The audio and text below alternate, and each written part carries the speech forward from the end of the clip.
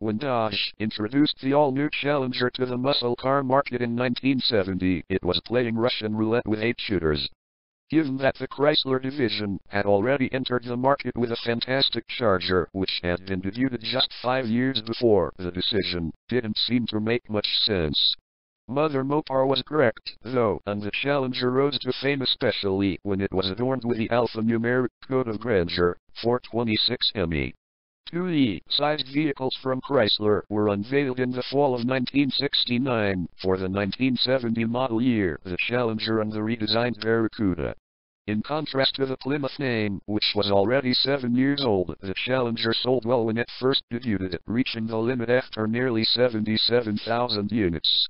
More than 18,000 of the total had a clever big block trick up their sleeves, along with the two iconic scarlet letters of performance, R/T, as in road/track.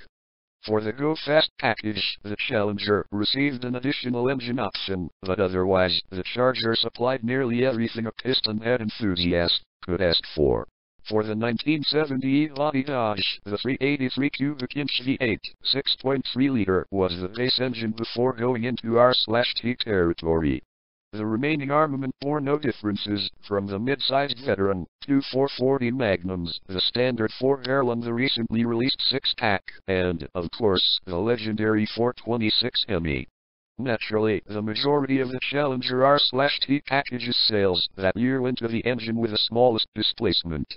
The 383 motor was used in about 2/3 of the 18,512 performance examples.